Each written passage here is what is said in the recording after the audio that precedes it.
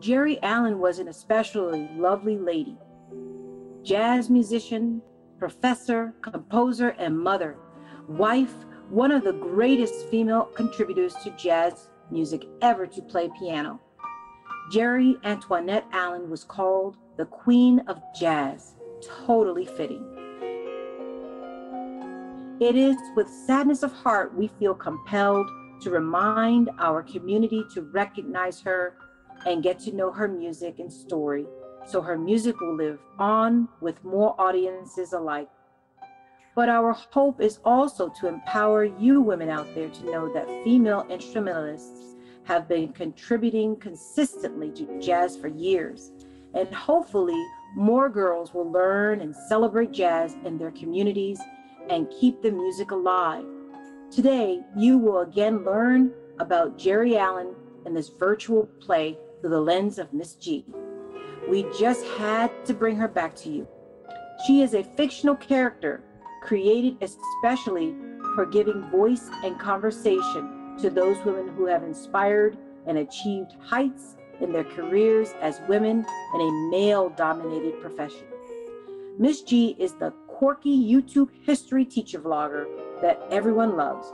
So sit back and relax from the comfort of your homes, how she engages in the fabric of jazz and conversations with real community people who respond to, hold discussions, and perform Geri's music.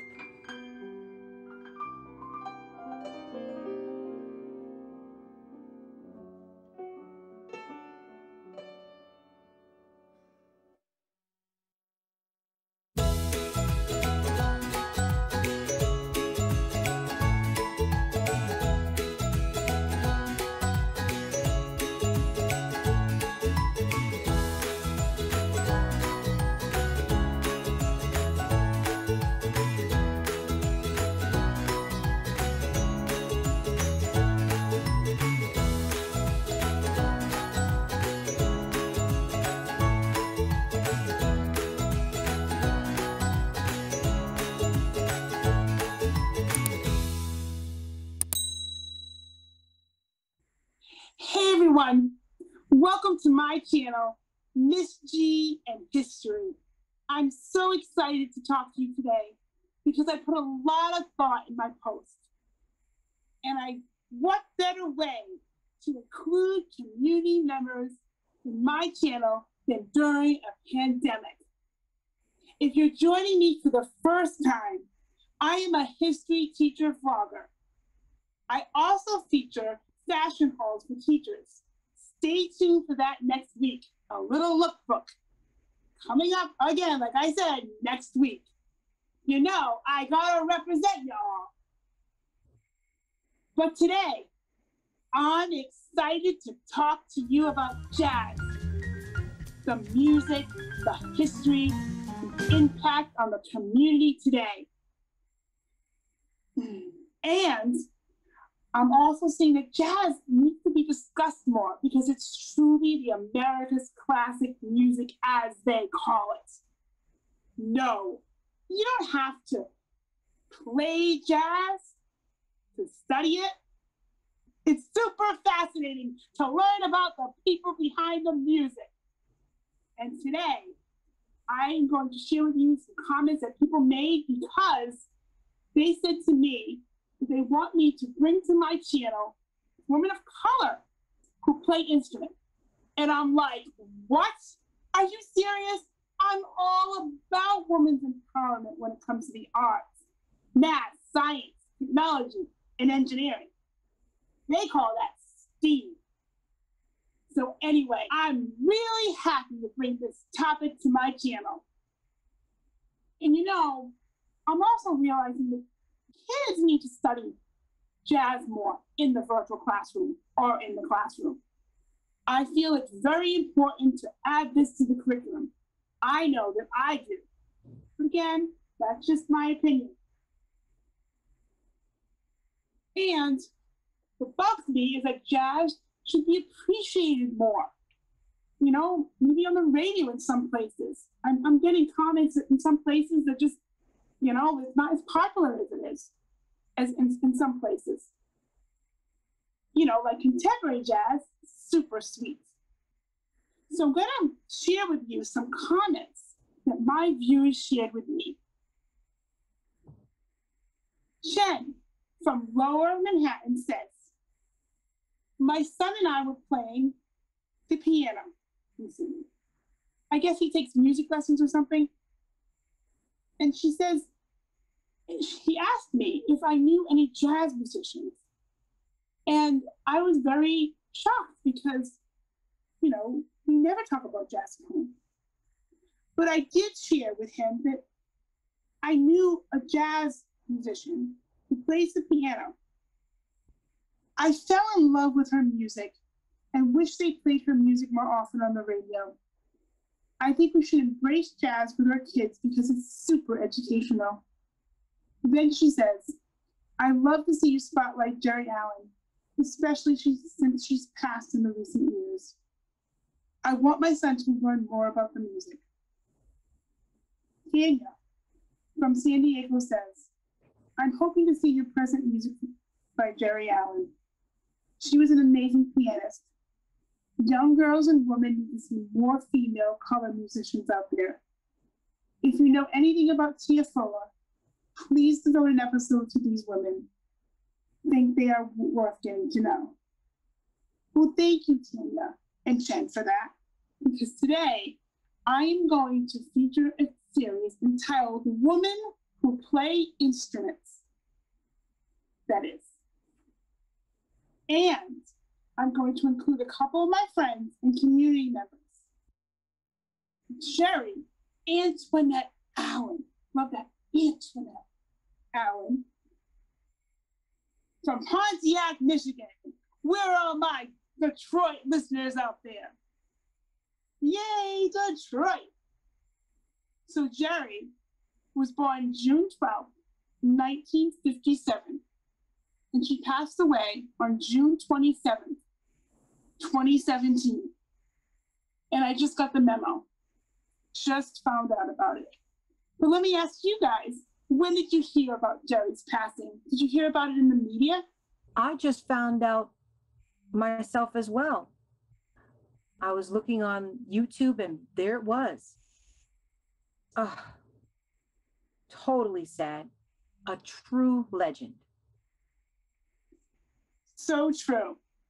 I just want to thank the University of Pittsburgh Jazz Department, Mr. Hammond, for allowing us to share content of her as a professor and as a student there.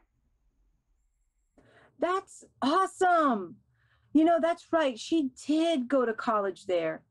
You know, one of the things I appreciate knowing about her is that when she completed her PhD, she went back to New York and she actually teamed up with Steve Coleman, and she also played with Terry Lynn Carrington. Amazing. Speaking of which, I want to hear from a community member who doesn't know much about jazz or Geri Allen. And I'm really excited about what she has to say. Heather Woolard. Hello, my name is Heather Woolard. I'm a traditional media artist and sing in my car.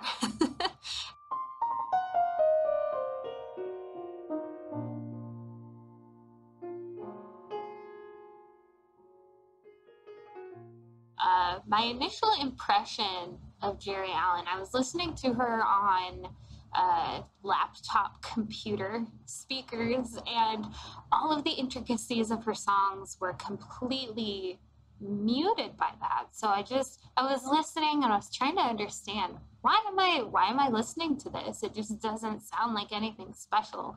You're listening to drummer song upstairs and the little office room that we have, and it didn't make any sense to me. So what we did was we plugged in some headphones, and then I got it. Her music is complex, it's stimulating, it's really hard to follow. It's hard to pull out every bit of information she puts into her piece. I feel like there's a lesson she is trying to teach me, and I can't understand it. She was so focused on her playing. It looked like hard work, less like she was having fun, and more like she was trying to tell me something vitally important. I'm still not sure what she was trying to say, but I do know it needs to be said and it needs to be understood.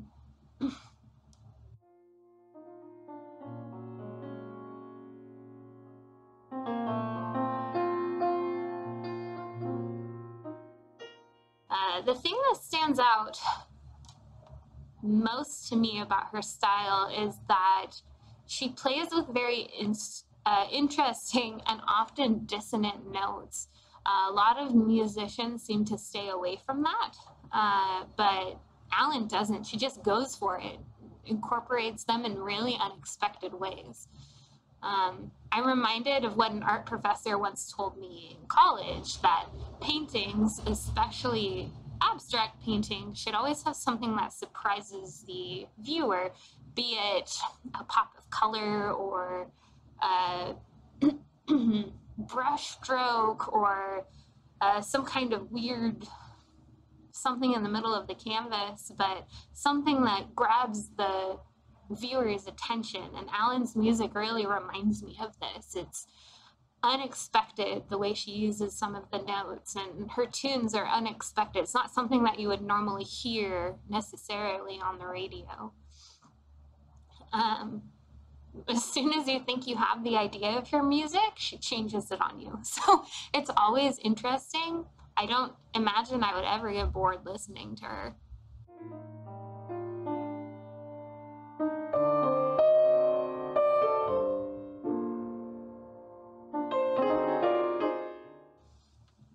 Geri Allen is an excellent example of what women can do.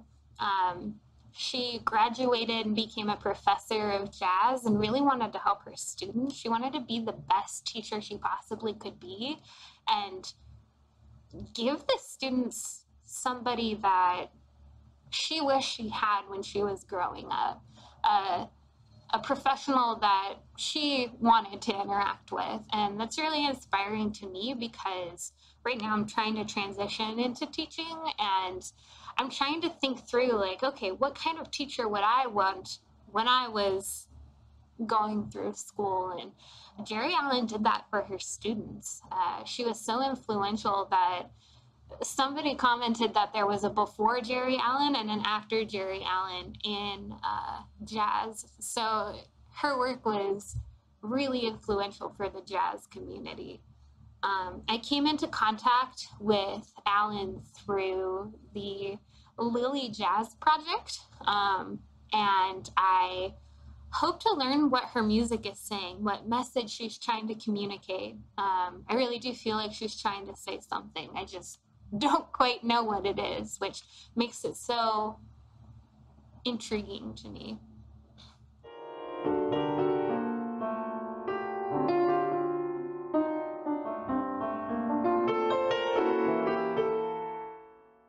So I've never heard of anybody like Geri Allen. A lot of my musical background is classical or alternative rock music. Sometimes I'll dabble in a little bit of jazz, but it's never a specific person. It's always background music or something like that. So Geri Allen is really unique. The dissonant notes, like I mentioned earlier, completely took me off guard. I didn't know what to do with them, but it was so interesting to listen to. I have not gone to a live jazz concert before. I've been to classical music concerts, a few alternative rock concerts. I've been to a handful of live music at coffee shops or parks or near water features, things like that. And I absolutely love live music. It's colored by the surroundings, it's colored by the people around you. You get to see, you know, the guy out of the corner of your eye who's crossing his arms and he's really mad and he's just kind of enduring it. And you get to see the girls in front of you and they're standing and singing and dancing their hearts out. You get to smell weird smells in the air. One concert I went to, I think somebody sprayed some kind of sandalwood in the air. I wasn't even sure what it was. but it was so cool just to experience live music. And I haven't really sought out jazz, especially right now with COVID. There's not a lot of opportunities for that. And you could always watch a live concert on the screen, but it just definitely is not the same. But I really am looking forward to COVID being over and being able to pursue different live concerts, maybe even jazz, maybe finding something that the Geri Allen inspired, would be a lot of fun. So.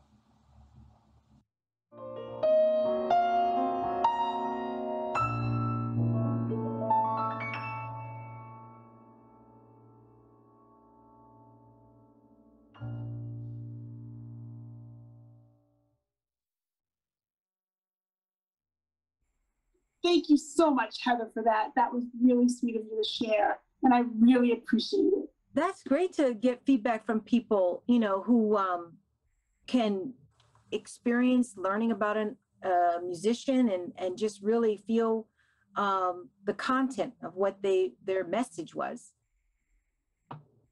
Geri went to Harvard for undergrad and has been interviewed that she thought that the kind of experience was valuable going to an all-Black college.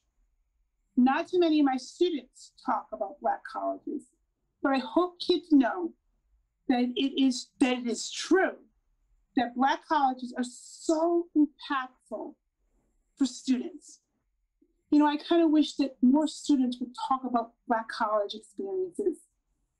Well, that's what I'm here for, to be empowered by her story. But back to this idea about bringing music to the community. Let's hear what Heather's husband has to say, Christian, who seemed to be very inspired by Geri's work. He is a piano player. Hi, my name is Christian Woolard, and this is a variation on Drummer's Song by Geri Allen, influenced mainly by alternative rock techniques.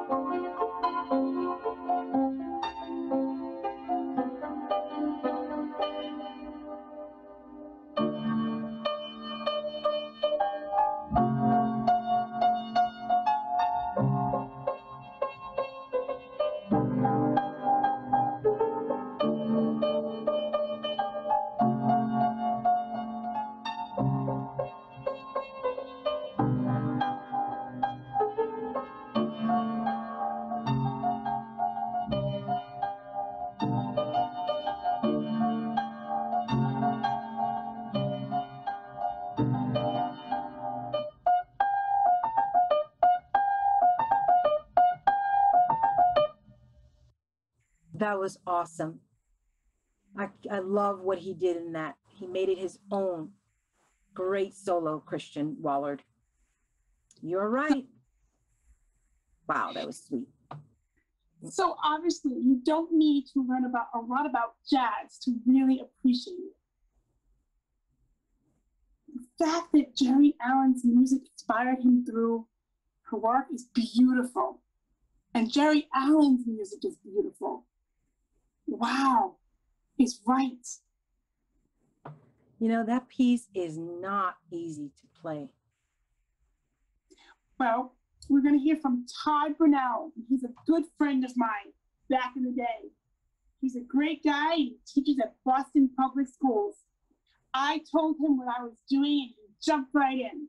So let's hear Todd Brunell play the clarinet. Go, Todd. Hi, my name's Todd. And when I discovered the music of Geri Allen, I was really blown away. I just couldn't believe what I was hearing. Somebody sent me a clip and I was quietly sitting on my couch and I thought, you know what? I'll check this out briefly. When I started listening, I couldn't believe what I heard. And thankfully, a friend challenged me to try and record one of her most popular songs called Drummer Song. And that's what I'm going to present now. I just had myself working with myself and I did the best I could. Her music is incredible. And her band is definitely worth listening to. I know I learned so much. Thank you so much, Geri Allen, for your amazing, amazing music.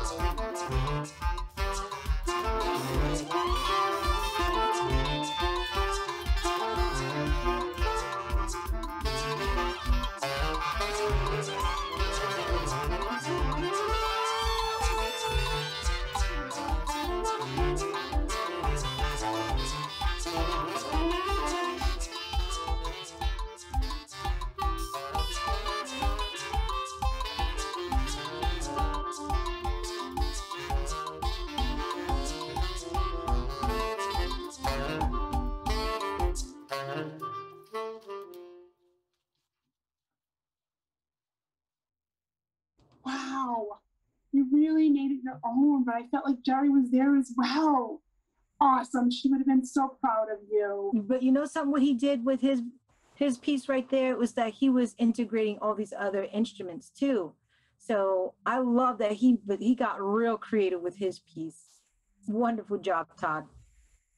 So Geri earned 10 awards, Grammy nominated.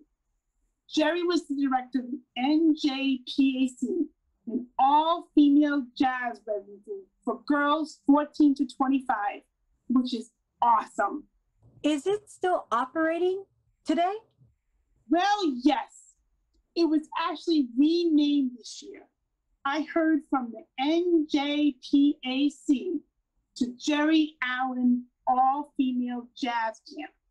And I'm so glad it's going on. We really do need more jazz female musicians. Hakeem Abdul Ali actually mentioned in an article that he wrote in the Chronicle that, you know, she was doing some great things. It said she was moving the movement forward. So she was doing some awesome stuff, and I'm in agreement with everything. And the fact that she invests her efforts into young girls, helping them to invest in their talents. Yeah, that was awesome. Absolutely empowering is an understatement. Geri was in another league, a forward thinker. And an innovator. Yes, I like to play a song from her Perfections album 2016.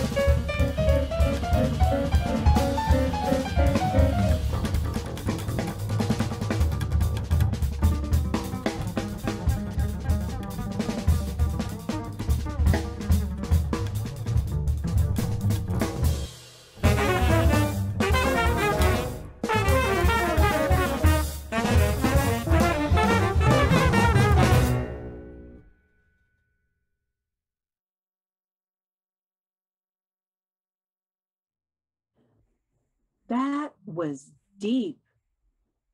Absolutely awesome. Just beautiful. Really beautiful. So let's hear from Hillary Noble, who is an educator at Boston Public Schools and a jazz musician. Hillary Noble, everyone.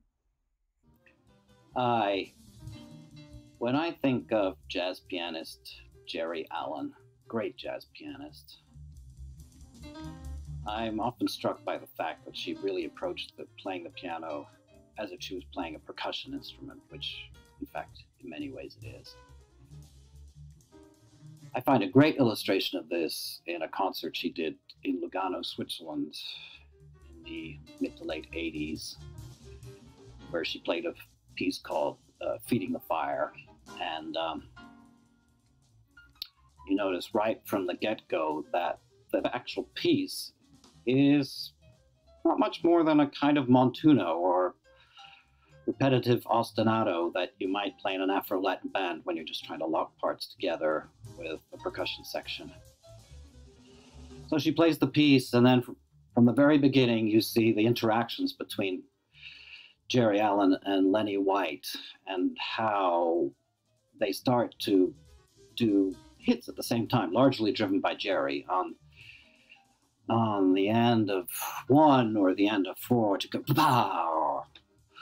You'll see, and you'll hear Lenny's foot and crash cymbal accent what Geri's playing on the piano. Anyway, these jabs continue until around 2 minutes and 11 seconds. There's a whole series of them, and the energy is building. And as you continue watching the piece, you'll see this great interaction throughout.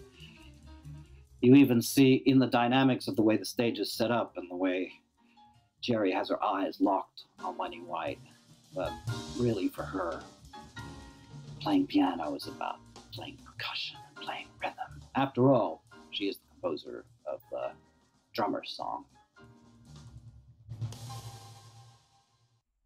Hillary has been studying jazz for some time now. That was wonderful, Hillary. Awesome. Thank you so much for that. I like that Geri inspires people through her work. Geri as a composer is great. Here is a list of albums by Geri.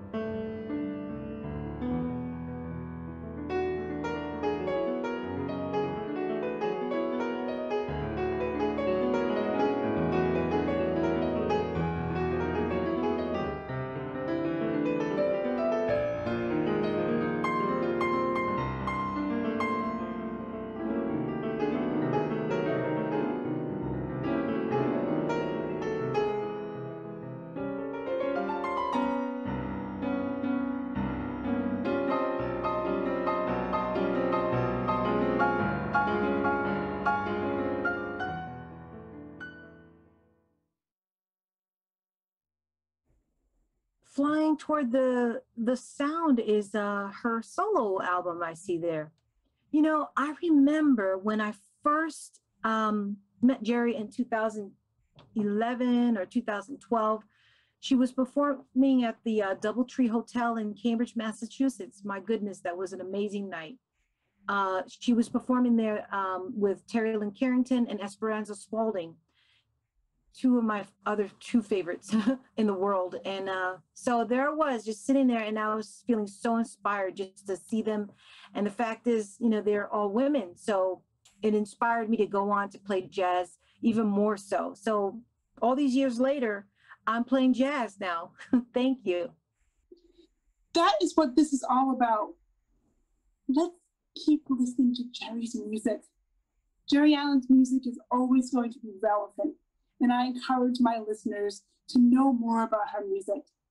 I want to give a very special thanks to Miss Harris, allowing us to showcase Geri Allen through her website, JeriAllen.com, and also Caitlin Palaskar from Atima.com. We appreciate all that you do to help keep this music alive and showing us new artists, and to help keep the jazz scene alive, and to help us keep us updated on the latest jazz scene. Thank you, Times Infinity, for your generosity. Thank you for joining me, everyone. And stay tuned next week, November 14th, when we have Tia Fuller, a female artist of color who's a jazz musician, who plays the saxophone. And I can't wait. I'm so excited. Bye, Dar. Bye. Thank you for joining me, Miss G and History. And don't forget, subscribe, subscribe, subscribe. And I'm out.